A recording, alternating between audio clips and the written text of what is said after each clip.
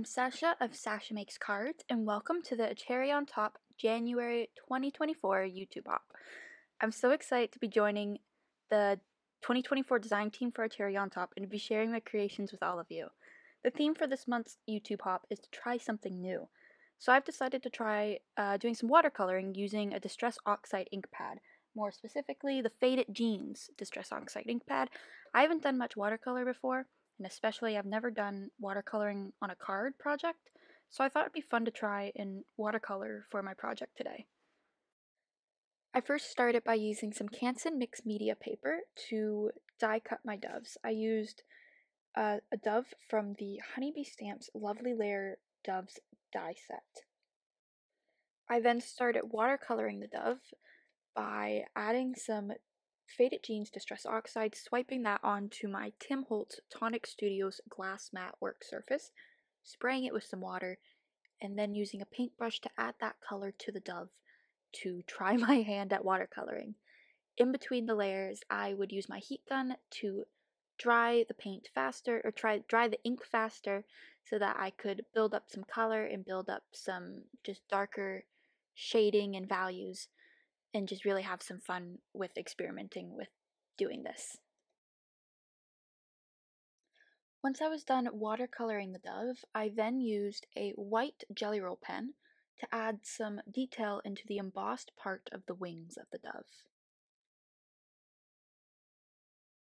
Now that the dove itself is all watercolored and I've added that little detail with the Jelly Roll pen, I am die cutting the rest of the pieces I need.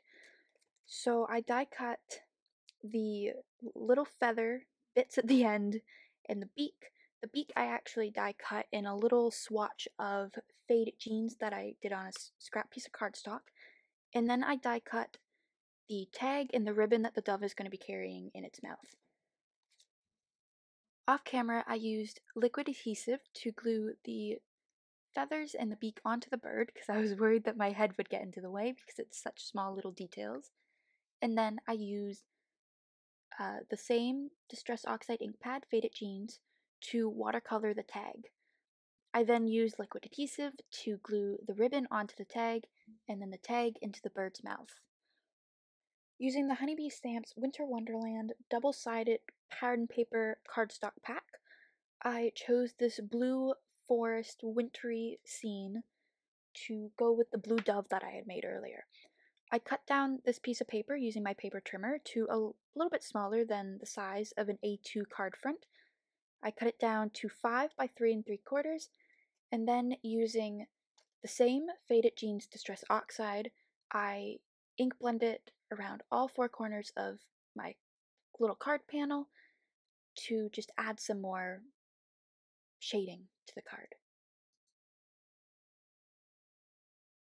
To add even more color, I used Black Soot Distress Oxide and blended that into the very corners of my card panel.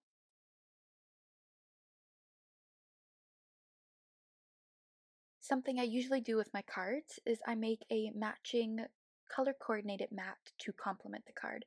So this is what I'm doing here. I trimmed a piece of paper a little larger than the card front itself and ink blend it with the Faded Jeans Distress Oxide to match the rest of the card.